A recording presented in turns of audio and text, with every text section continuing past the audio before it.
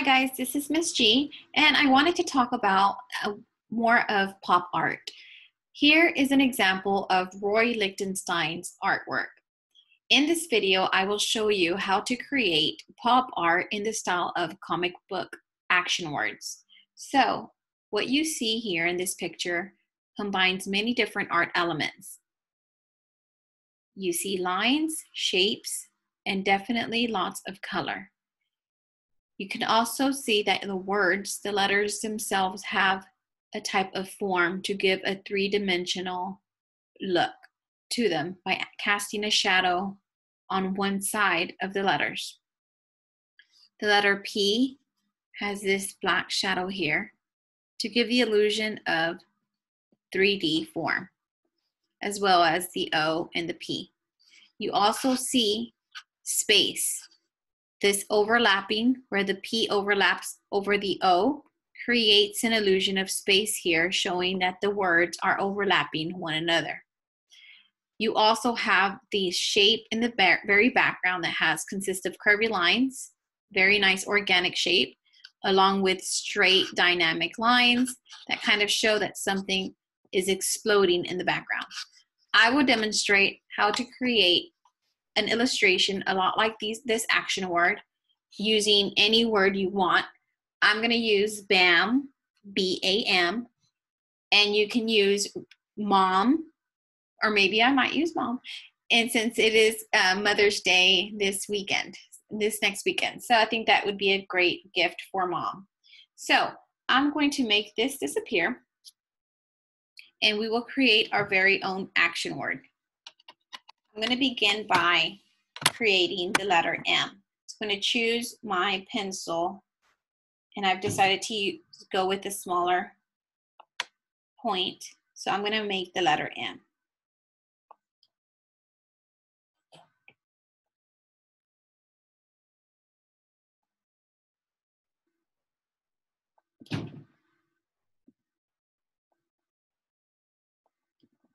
Action words are used a lot in comic books to give more meaning to the word and what the action that is taking place. So I'm going to start with an M. I'm going to create a thick line to create the shadow effect. And I can go with the medium. And I'm only doing this to one side of the letter.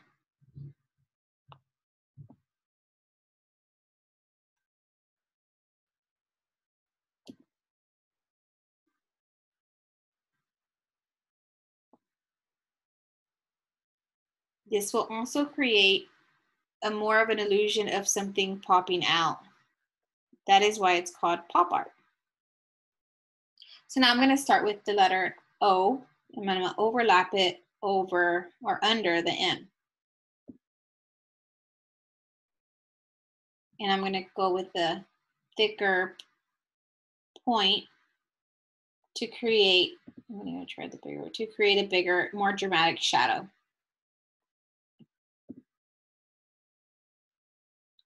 Again, only on one side of the letter, just one side.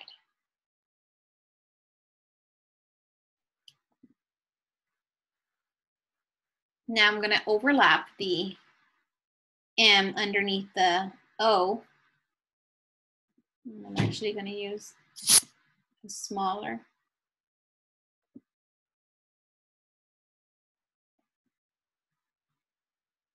To create the illusion of space.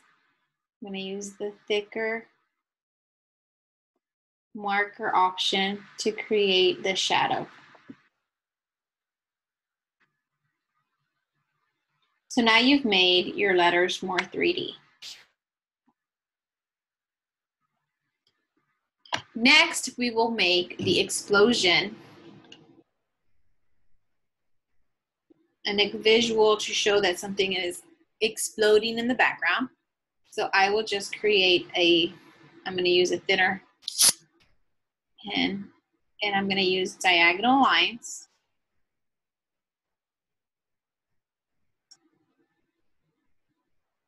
to go around to show something is exploding. So you're pretty much just doing a zigzag form all the way around.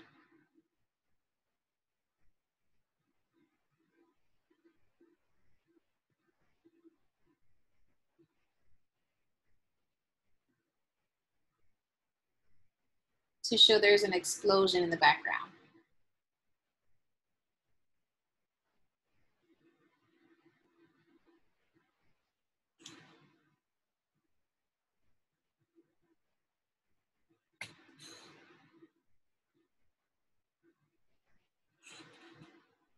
These work really well too to give more of an action into a comic book.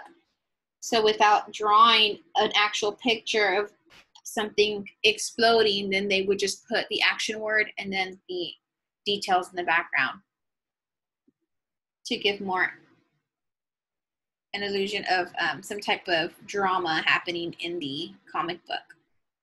All right, now I'm going to add a curvy line, just sort of like it as if there's smoke that's coming or happening in the background. And it'll also give it a variety of shapes to make this more chaotic.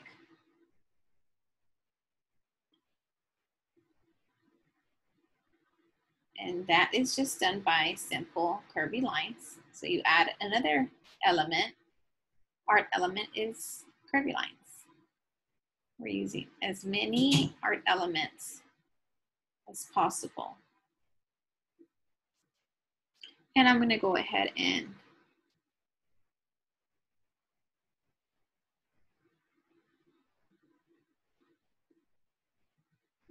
do another curvy line to the background. Lots of dots, which creates a type of a pixelated image, is very popular with pop art.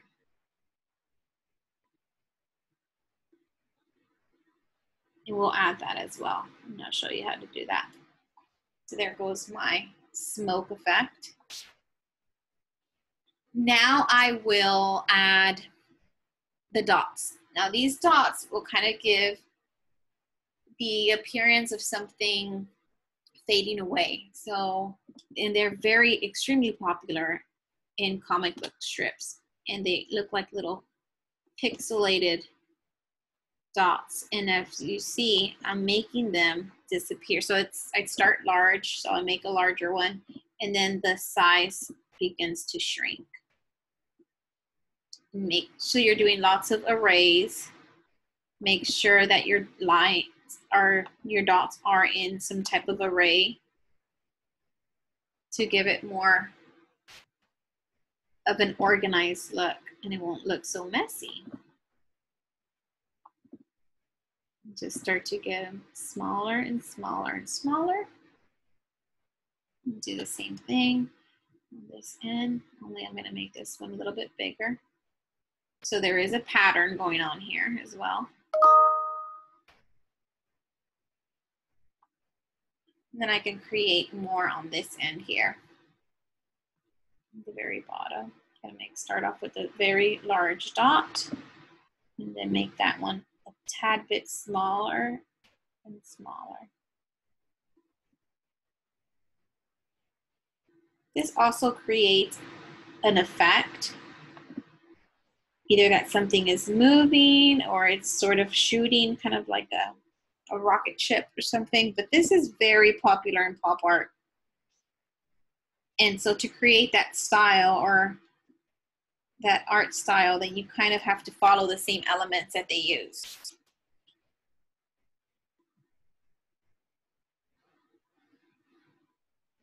Make sure your dots are in a straight line.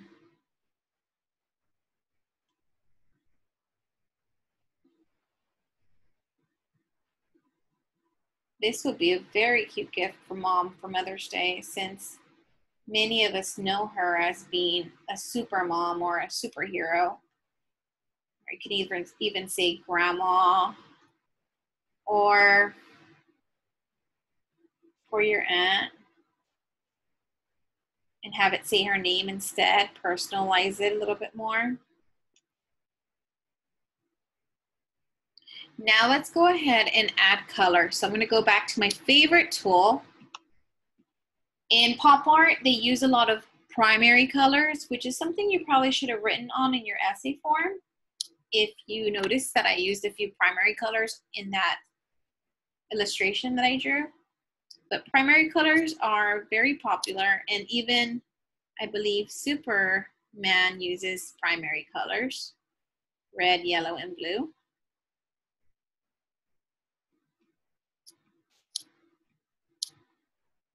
Hit that backspace button.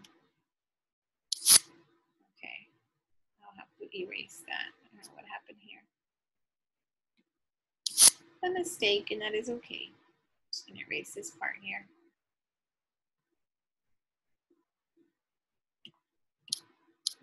Okay, and then just trace it around.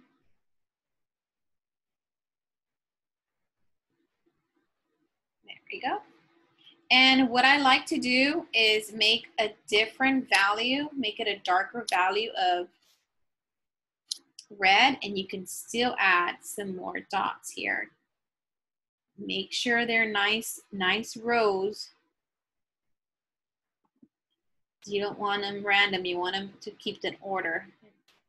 So it kind of creates this polka dot effect.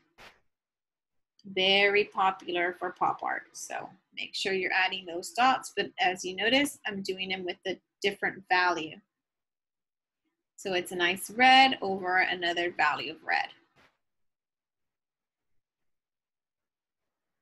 And if you are a collector of comic books, or maybe your dad is, you should, when you're done with this project, definitely show them this work.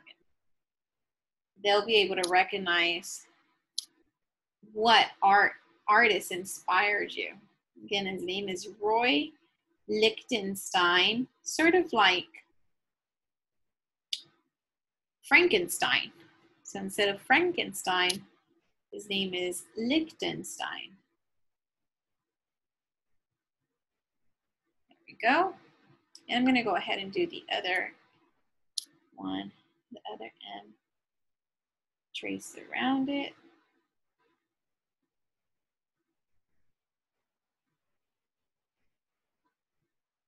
There we go. And you can add your dots on top. So it'll give it more of a pixelated look.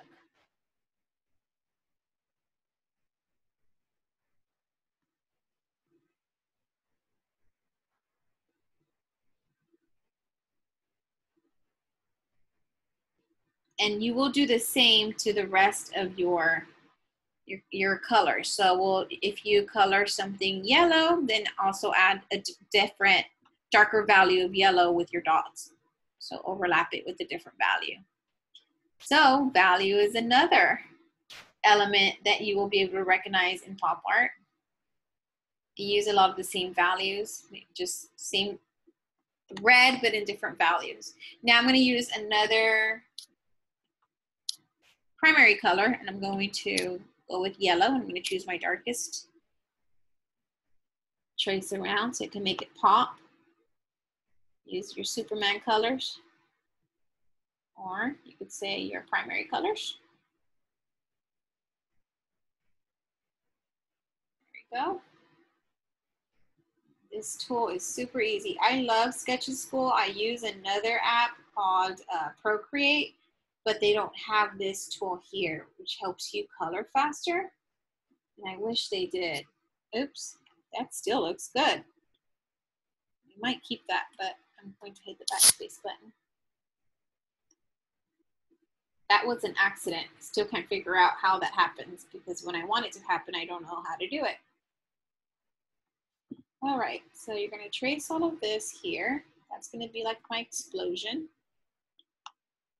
Now I'm going to do the smoke effect, but I'll do that maybe a blue. And you have to kind of just trace around it one by one portion at a time.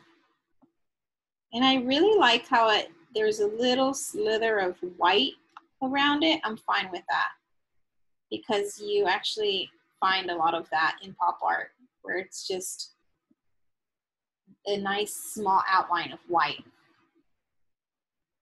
Just adds more dimension. And inside this blue, I'm anxious to get this done because I can't wait for you to see the finished product. But inside the blue, I will also add some more pixels or polka dots with a different value of blue.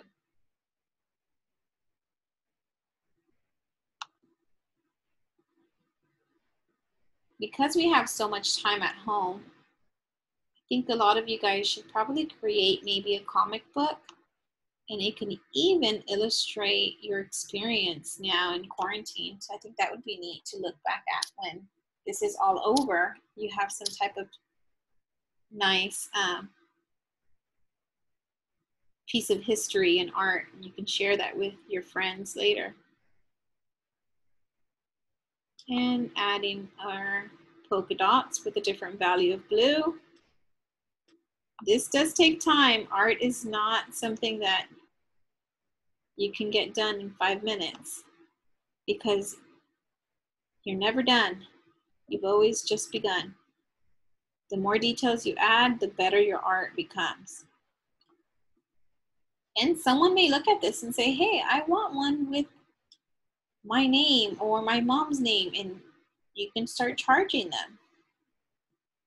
And tell them, okay, well, I charge this amount, and start your price points.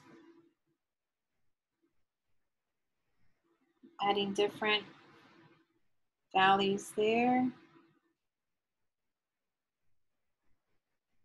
Now, many of you are either doing this along with me, or you'll do this after the video is over. And some of you may find it just soothing just to watch a video of art. I find myself watching videos myself, and then I stop myself and think, I need to get to work and do art myself, not watch someone else make art. All right, almost there.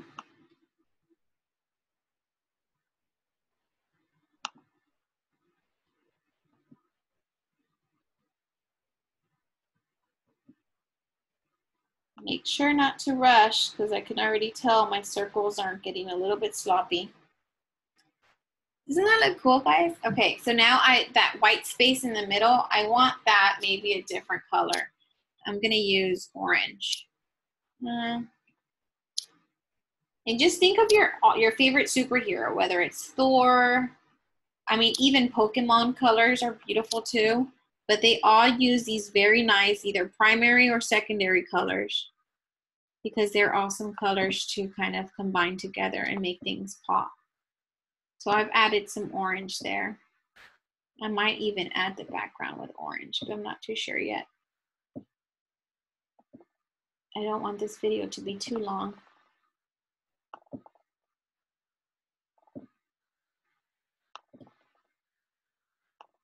And then don't forget the inside of it. There you go. All right, so now I'm going to create an illusion that this is sort of, oh, that looks good, but it's not where I want it. I'm gonna add some diagonal lines here, all the way around.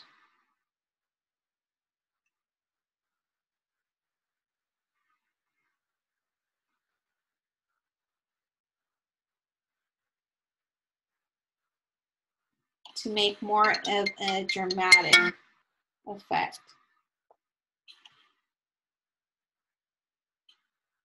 Or that too. That just happened again, but I'm gonna keep it. So now I'm thinking, fine, it must be meant to be. So I'm going to add some,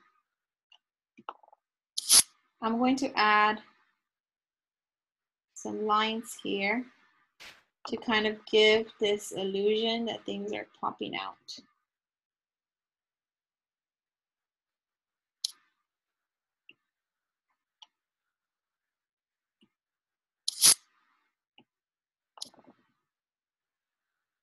I'm sure you guys are experiencing the same thing with Sketches School, just these tools just pop out of nowhere. I'm not sure how I like that. Now I'm probably going to cover my dots there. Yep, I sure did. But I can always go back and redraw my dots. Make these diagonal, these lines diagonal.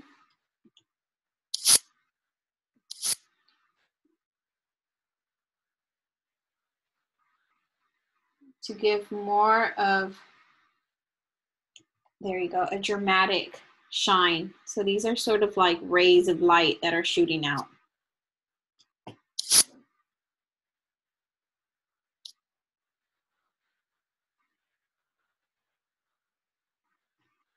There you go.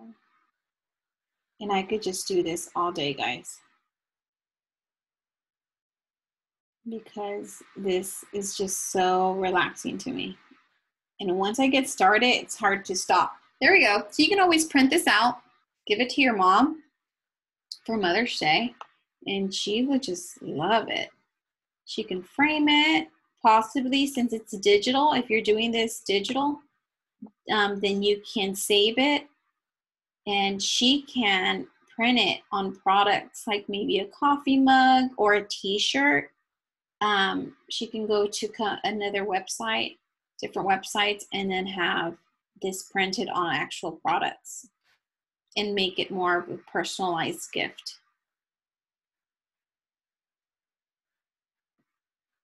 And I will stop right there.